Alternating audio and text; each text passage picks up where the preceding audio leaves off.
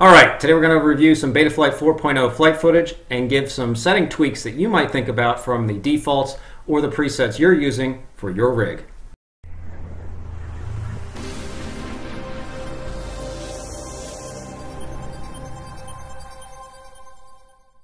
Okay, so before we roll the flight footage, I just wanted to show the rig. I'm going to go everything backward.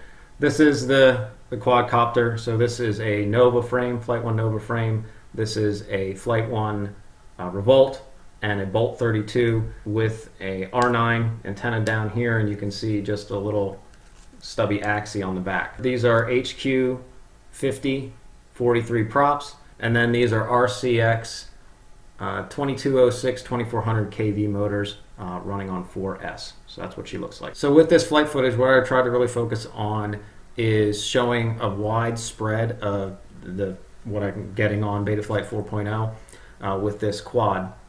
Trying to show some smooth moves, trying to show some sharp 180 turns, some split S's, some throttle pumps. So hopefully I think it will be self-apparent in watching the different sections of the flight.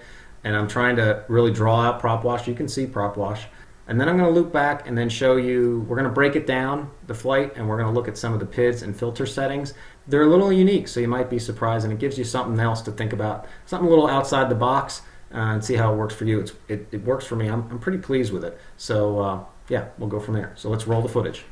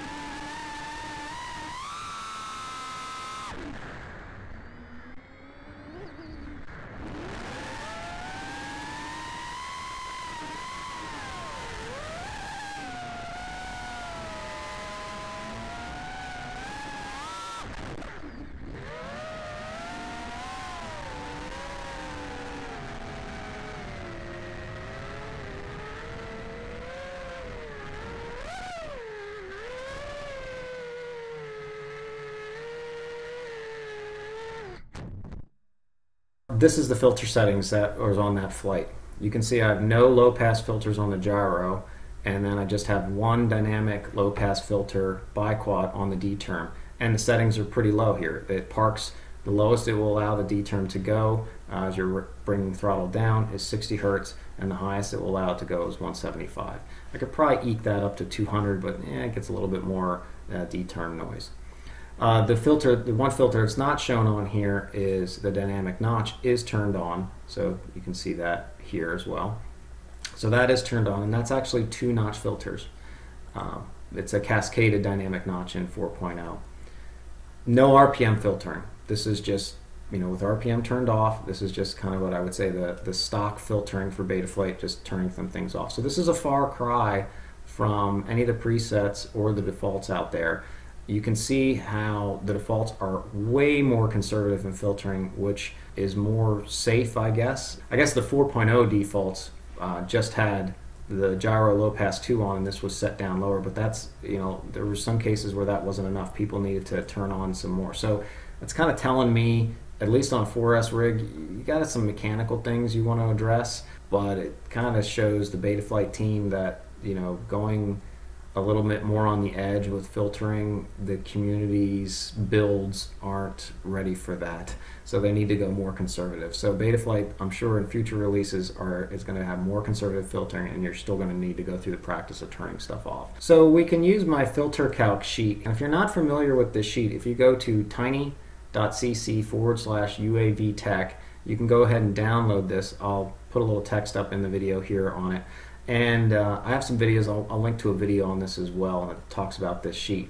But essentially this is a spreadsheet I developed that looks at the amount of phase delay you get from the filtering total. This is each filter individually. This is adding all the phase delay up. And then this is the attenuation of each filter, and then the red line is adding them all together for the resultant attenuation. So the setup we have here again is no gyro low pass filters, no static notches. We do have the dynamic notch turned on, and I did make some tweaks here. I set the Q to 250, so the default is 120. You can change that in CLI. Just type in get DYN, and then you can see the Q factor there. So I did bump that up a little bit. You could take that or leave that. It doesn't give you that much difference in latency down here, and it doesn't. That's what I have set. I also reduced the, I do recommend if you're going to bump the Q up at all to chop off some latency to, bring the notches a little closer together because they are a little narrower, and so that's what I have set there. If you don't know what I'm talking about with all these terms like latency and phase delay and attenuation, I have a Filter Fundamentals series. Go check that out. I'll make a link to the first video on there, and there's 3 videos in the series. Not too long, but it will really get you, I think, a big understanding of filtering and how everything kind of works with phase delay, and the upsides of filtering and the downsides of filtering as well. Other things in here, like I talked about with DBoost before, turning kind of DMin into DBoost, you can see my derivative terms are really high, 65 and 70. So during a sharp stick move, your D term will be boosted up to 65 or 70, depends if it's a flip or a roll. And then you can see, but a normal forward flight, I'm running D terms down around 25 to 30, and it hovers up a little bit above that. You could go back, and if you look in the DVR point, that debug mode at the top kind of shows the active D terms as the flight's progressing. Notice my gain here as well, 55. So if I flip into that real quick and just turn on my trace setup 6, you can see the D's around 28, 20 or 31 D gains for the smooth forward flights, and then as I get into more aggressive moves, you can see that starts to bump up into the high 30s and the low 40s. And then as I'm hitting into prop wash, which D term is what helps with prop wash, now we're getting up to 50, almost into the 60s here. That's the benefit to me for DMin, or what I like to call maybe DBoost. So what led me to go with turning off the low pass filter on the gyro? Well, if you really look at the debug mode DYN_LPF,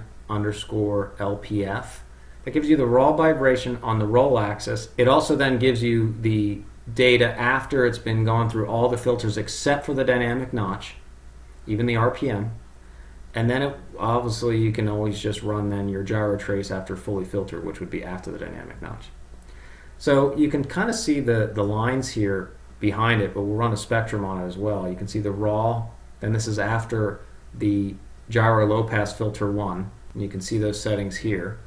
I just had gyro low pass filter 1 bi-quad from 150 to 110, and then had the other ones off. The low pass filter 2 was off, and no static notches and no RPM filter either. So you can see that vibration. It's not really attenuated it much, and then you can see how the dynamic notch and the performance it gives. So let's just look at the spectrographs quick. So if I run a spectrograph on the raw, you can see those motor vibrations in that range that we're totally talking about. Here's 150 Hertz, so there's really nothing below it. Then if I go to the pre-dynamic notch, you can see that moves down just a little bit. So let me just click back and forth between those two. So you can see it doesn't really do much. Yeah, it knocks it down a little bit. It does help with noise up here. It reduces, see this amplitude of this noise up here? It kind of crushes that out to nothing. So it helps there. And then I'm going to run it right after the dynamic notch. Watch this. Bam! Dynamic notch just crushes all those peaks in there. So in looking at that, when you look at the, what that's doing for you, but then also looking at the amount of phase delay, it's causing 0.5 milliseconds of phase delay. That's quite a bit. And I'm not really getting much, and that's at 80% throttle. Let's go down to 50% throttle, around 0.6 milliseconds. So looking at the amount of phase delay, you're getting at 50% throttle, about 0.6 milliseconds. That's quite a bit. I would rather take that off and use that some other way. I'm not really getting a lot of bang for my buck there, is my opinion. Now this is the black box log from the flight you just saw. I don't have the raw noise recorded here because I was looking at the debug traces, but you can see my gyro filtered. This is fully filtered on the gyro. So basically this is just the dynamic notch. So if I look at the roll, pitch, and yaw, I really don't see any peaks. And the other fact is that the P term, so this is directly then fed into the P term, the I term, and the D term. I term you don't have to worry about vibration at all. And P term you really don't need to either. It's all really the D term is the problem. So why don't we just put our filtering where the problem lies, on the D term. We made up that 0.6 milliseconds, and it ranges, right? It's probably 0.8 to 0.4 milliseconds of phase delay there, so we can use that and maybe filter out the D term a little bit more heavily. Now this is the spectrograph for the D term for that flight, and you can see it, it amplifies any of that. This is on the roll axis, so it's, like we talk about, the D term amplifies any noise coming into it. So this is the gyro signal from the roll axis, and then as soon as it hits the D term for it to do its thing, you can see that amplifies up. But right here, if you notice, this is 100 Hertz, 106 Hertz. So all these big spikes, this is prop wash. So on that flight, that prop wash was getting up to around 90 Hertz. So as you get your quad into a more high performance tune, you're going to see that prop wash frequency of the prop wash going up to probably around 100 Hertz. I got it up to around like 90. I'd still like to keep progressing. I'm never satisfied until there's like absolutely no prop wash, which I've never actually seen. So in comparing the two approaches, this is the flight log that had the gyro filtering, a low pass one, which was dynamic and everything we saw there. And this is the D term on the roll. And this is the same thing. Now we didn't put that. We turned off the gyro low pass 1 filter, and we basically brought the values down on the D term dynamic low pass filter. And you can see here, although, and you can see the spikes are higher because we were able to move this prop wash up in frequency up to 100 Hertz, which is a good thing. But all the noise suppression on the D term above 100 Hertz is actually, of course, better on this approach because you're putting more of your filtering there, you're getting that D term cutoffs lower because you freed up that phase delay from taking that gyro low pass filter and turning it off. And then when you compare apples to apples in the FilterCalc here to see which actually is producing the lowest amount of latency, it is the new approach. You can see here we have the gyro on dynamic at its defaults, and then our low pass 1 at its defaults there. You're getting about 4.1 milliseconds at 50% throttle. And then switching that up, so we turned off gyro low pass 1, changed the dynamic notch settings here, the 250 and the 6%, and then changed this low pass filter 1 to the new settings here. Now you can see we're getting about 3.5 milliseconds. So we made up about 0.6 milliseconds at 50% throttle, and that gets even better as you're at higher throttle values. So it's these incremental adjustments. It was more attenuation, better filtering for 6 milliseconds less of phase delay. So we're going in the right direction. For this quad, I could probably chase it a little bit more, move this up to 200 and get that down even lower. but you do start to hit a spot where it's just kind of is what it is, and you can't get any better than that, at least without implementing on this end the RPM filter possibly, but that adds phase delay as well, so I haven't done that yet. This is just without RPM, since that's BL Heli software is beta at this point. Okay, well that is it. So you can see the approach is to use your notch filters, either dynamic notch or RPM, and I think in RPM there's still guys are running with the RPM notches and the dynamic at the same time. I don't know that the RPM was as enough to hit it all, at least in 4.0 stable release. I know there's continuing work on that. And then put your low pass filters a little bit lower on your D term, since that's really the problem child, and that's where you get the broad base noise. So you just notch filters on the gyro, either in some way, shape, or form that are dynamic, and then your dynamic low pass filters on the D term. And obviously if you need more, if your quad's more noisy than what I've shown here, then you would need some more filtering. So that's the hard part. Like all these machines, you know, different equipment, different build qualities, things like that nature. So you gotta kind of either do some trial and error or pull up some logs and kind of get into it, or just fly the presets and fly the defaults. But the presets and the defaults are trying to cover a broad base of users, like I talked about before, up to maybe 200,000 users. And you know, you might be able to tweak out some more performance if you spend a little time. It's really just the fact, do you want to spend that time or not? And not everybody does. Some people do, and if you do, these are some things to think about. Thanks everybody, and I hope this helped.